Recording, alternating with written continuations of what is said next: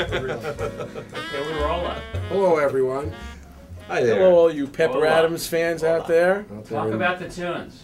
Talk what it's like playing this music. Tunes are very hard, Yeah. very challenging music.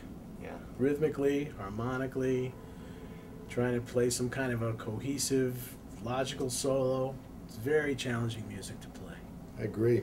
They're like, they sound great, but they're almost like etudes or exercises in a way. And they all have a little twist. Each one of those his tunes has a really kind of a unique harmonic twist in it that's really unique to Pepper's writing. It's not like playing Satin Doll. You get used to, on so many tunes you play, you get used to going in a certain direction, and you can't really.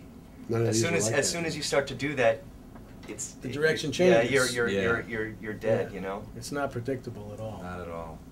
Just glad I'm not playing the melodies. He was devilish on that Pepper Yeah, Adams. they're technically challenging pieces of music. Is it good that it's not predictable? Yeah, because it It's really like- is. It really creates a spirit of improvisation because you can just really be in the moment. Yeah, that's You what- can't plan anything in advance. I mean, you really have to be in the moment all the time when you play his music. And it's very distinctive music.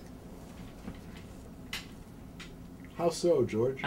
It's distinctly difficult, which we have just established. Yeah, I think we proved that it was difficult. I think it was Jeremy's arrangements that were difficult. I was just living up to Pepper's legacy. Don't make it easy on anyone. Write some hard stuff. Is that really what he actually? That's just what he did. No, I'm just sensing. Uh-huh. I took the degree of difficulty from the tunes themselves. Uh-huh. It made it that much harder. Yeah, you know, well, you don't want Ramped an it up. easy intro on a hard tune. That would be, Too easy. I don't know, that would be just plain wrong. It would, yeah. Well, you did a good job of being right. Thank you, and I hope all you people out there in Jazzland think so too. Our audience. Our audience. That's the singular of audience, is audience. Well, I personally, That is our audience. I would like to thank Gary Carner for doing this. This is like the most incredible labor of love ever Gary Carner. in the world of music. It takes someone, you know, who's a relatively unknown figure in the public domain, but who's really a musician's musician, and recording the entire legacy of his music. Man, that's the most amazing labor of love I can ever think It's of. quite an undertaking. Absolutely. It really is. It's. Tissues? So yeah, it's getting I know awkward. I know you're hoping to get rich off of this. I see The big motivation. things. We see through the motivation. Yeah, I mean, you know, It's always the this is bottom a line. very Despite the distinctive melodies. your and the business big things. acumen is really coming out on this. Are you going to buy the movie rights to Pepper's story too? Who's gonna play him though? Yeah, that's what I'm. Denzel Washington. You Gonna think? find. George You think you Clooney? can get Denzel? Yeah. Johnny Depp. Johnny I've Depp. spoken to both. That would be good. Yeah. It'd be a good property for Depp. I think Ben Kingsley would do a good job, actually. Really? Ben Kingsley Yeah, would he's do a very good diverse. job. Absolutely. That's a good choice. That would be a good choice. Horn rim You're going to be the glasses. coach, right, for the film? Oh yeah, Be you the can make a technical bundle. coach, Be the coach. the musical consultant. Actually, on another note, when Robert De Niro was filming New York, Georgie Auld, wasn't it? he was supposed to be George Yule, but he came down to Vanguard and hung with all the saxophone players in Thad Mell's band, trying to figure out how to hold a saxophone. And Wow. figure, I mean, he came down and hung at the Vanguard for a whole night. De Niro did when he was playing his role in New York, New York. Just That's you know, method how do you hold acting this for you. thing? How do you look when you play it?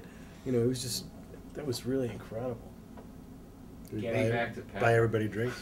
Oh, yeah. Yeah, Remember we were that? talking about Pepper. Yeah. Right, right. Pepper. Oh, okay, yeah. Jeremy, Him. you arranged half the oeuvre, half the book. I did. You've done 2 of these 4 days. Yeah. Any thoughts on block of music, the first chunk versus the second chunk? Well, first thing comes to mind is I probably should have charged you extra for those arrangements, but you know, it's also a labor of love for me. So,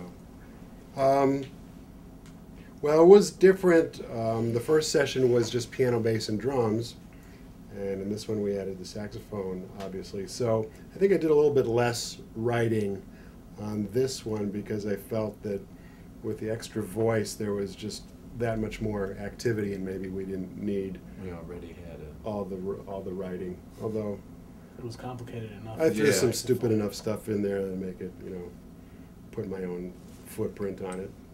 But it was a lot of fun messing around with these tunes. I tried not to really undo too many of them.